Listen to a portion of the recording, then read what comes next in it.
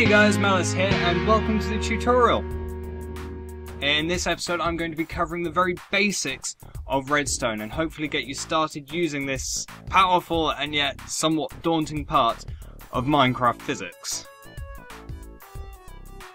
Now, when you first lay redstone dust, it will be inactive. You can activate it very simply by placing a redstone torch at one end of it. A redstone torch will power redstone dust for up to 15 blocks.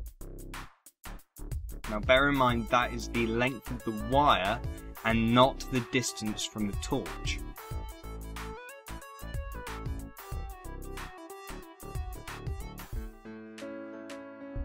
When an active wire leads directly into a block, it will power the block, but it has to lead directly into the block. It can't just pass along the side of it. When a redstone torch is placed onto a powered block, it will turn the torch off. It doesn't matter which surface the torch is placed on, but wherever you place the torch will affect which blocks it can power. Now, a torch will power any block directly to the side of it, and will power a block which is placed above it. Any block which is placed above it, you can place redstone on top, and that redstone will in turn then be powered as well. In this example, you can see the red wool is showing which blocks would be receiving power from the torches placed around the blue block.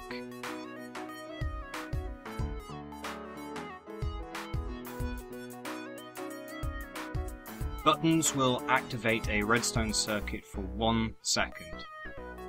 Switches have an on and an off state which you can toggle between. Pressure plates exist in both wooden and stone form.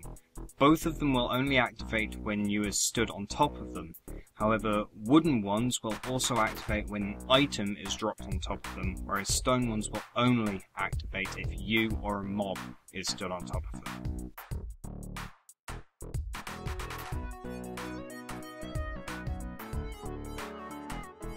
Now, redstone wire can come out of either the input itself, such as the switch or the pressure plates, or out of the block which is being powered by the input, so a block which is being powered by a button or a switch, or even a pressure plate.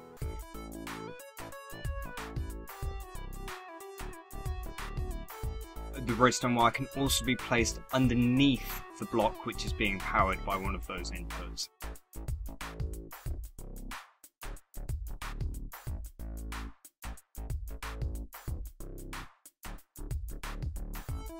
Redstone circuits can interact with dispensers, redstone lamps, doors and hatches,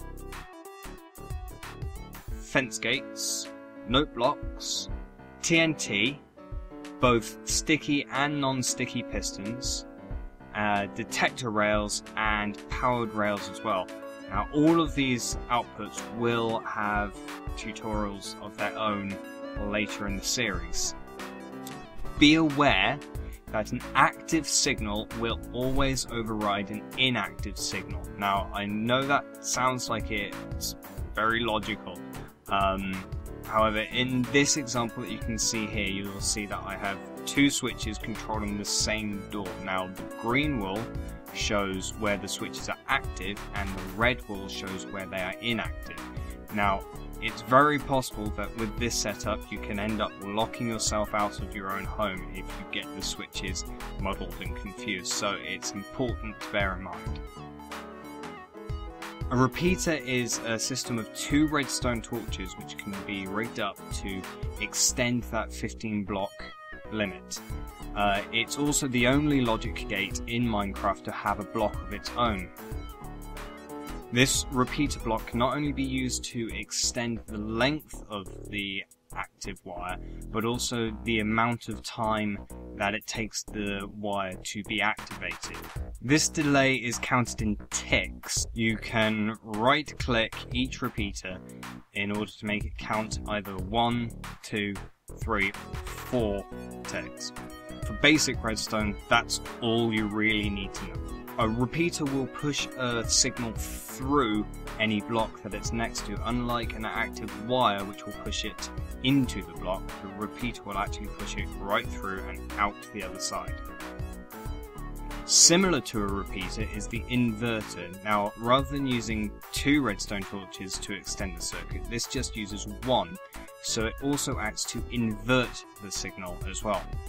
Whereas the repeater will have an active signal going in and an active signal going out, an inverter will have an active signal coming in and an inactive one coming out, and vice versa.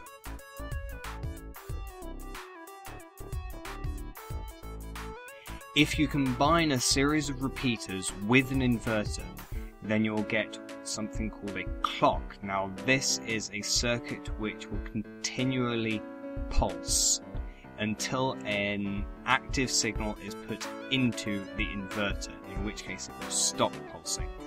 Clocks are used in a lot of redstone circuits, so it's a very good circuit to learn how to make.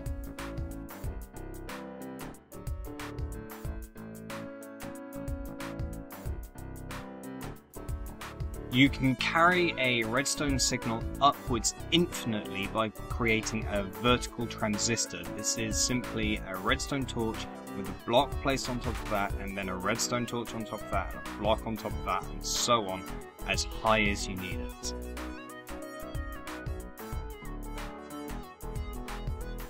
Where 2 separate circuits are running parallel, you can stop them from interacting with each other by placing a block in between them, effectively cutting that line.